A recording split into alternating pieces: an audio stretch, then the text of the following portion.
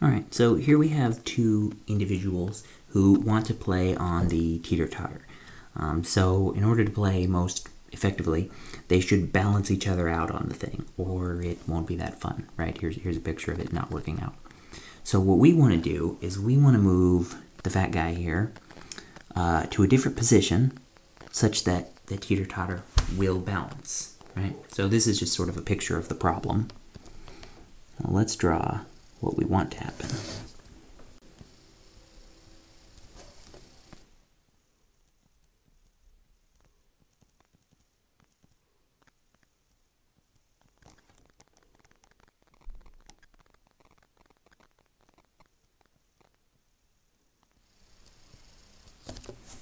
Okay, so we'll say that this one is mass m, and this guy is mass, 3m? Something like that. And we'll say that the whole teeter-totter is length L, like so. Okay, our goal is to find how far in this guy has to go from the edge. Shall I call this X? We're looking for that in order for them to balance each other out. Alright, so this is a torque problem, right?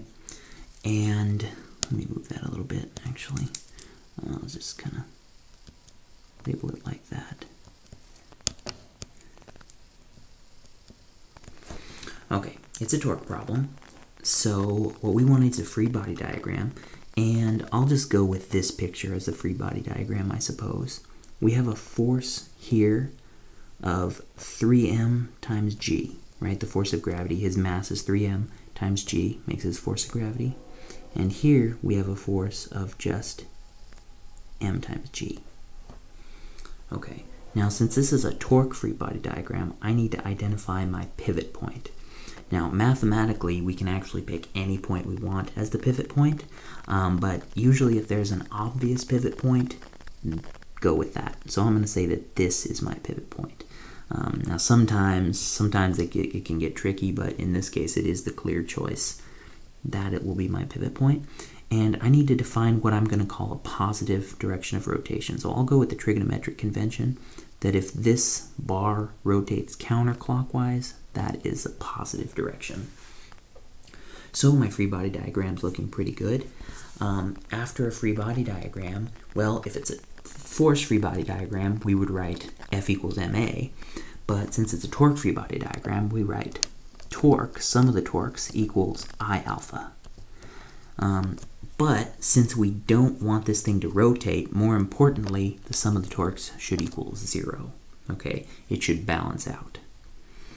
So that is going to be, well, the torque due to fatso here will cause this thing to rotate in the positive direction. Can you see that? If you were to push down on this side of the teeter-totter, it would rotate as my positive arrow is indicating. It would rotate in that direction. So that means he is causing positive torque. So I'll say that goes in as positive torque due to, I'll put a 3 for the 3m. Okay, and over here, well, the torque due to the little guy, well, if you push down on that side of the teeter-totter, all else ignored, it would cause it to rotate in the negative direction, right? Not in the direction of the positive rotation here, but the opposite or negative direction. So I have to say minus the torque due to, and I'll put a 1 because his mass is 1m, I don't know. Okay, now this is just sort of a step to help us decide which is positive and which is negative.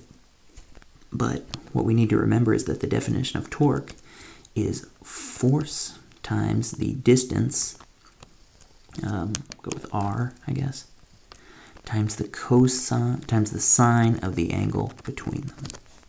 Okay, so the torque due to F for this example would be F times the distance to the pivot point times the sine of the angle between them. So looking at my picture, well, this guy's all the way at the end. This is his distance, and it's L over 2, right? It's half the teeter-totter, if you know how teeter-totters are built generally. then the distance from him to the pivot point is L over 2.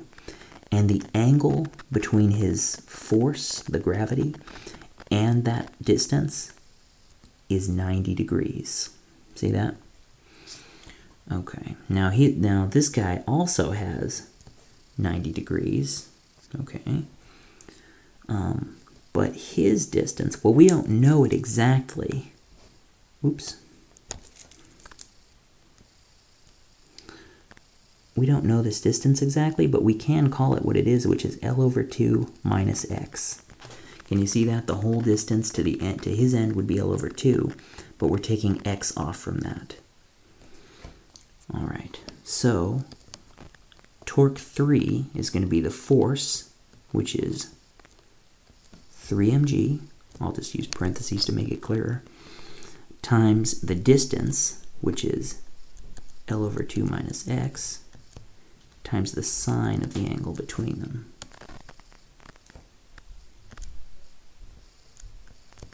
Which is 90 degrees. Now that's going to be minus torque due to the little guy, which is mg times his distance to the pivot point, times the sine of the angle between the distance to the pivot point and the force, which is, 90, as I mentioned. Now, the sine of 90 is 1, so that's nice. And I can get rid of some of these unnecessary parentheses, and I get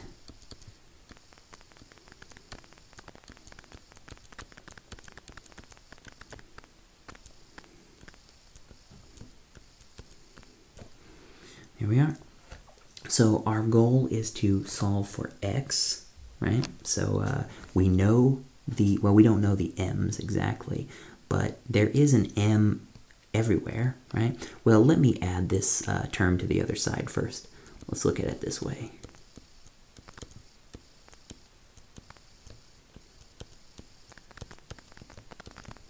So I can divide both sides by mg. Oops.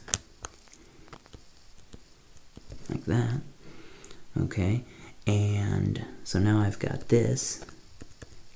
Bring in the 3.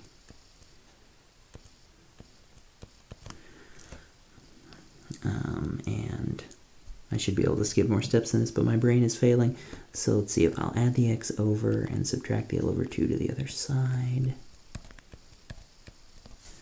Okay, so 3L over 2 minus L over 2 makes 2L over 2, or L. And so if I divide over the 3, I get that x should be 1/3 of L. And so that 3 is in there, which has something to do with the fact that he had 3 times the mass as the other guy, but who knows if we could have guessed that. Physics did it for us, the math. So in order for them to balance each other out, this guy has to move in by 1/3 of the entire length. All right.